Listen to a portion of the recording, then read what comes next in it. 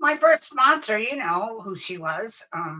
She Yeah. was like Lucille Ball, and she wore peacock feathers and had this huge mouth, and was very funny. And I thought that's who I was, but um, no, I guess I've heard my story in bits and pieces, but I heard enough to stay.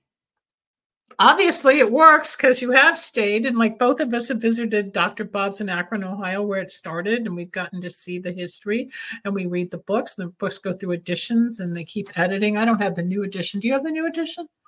I won't get it.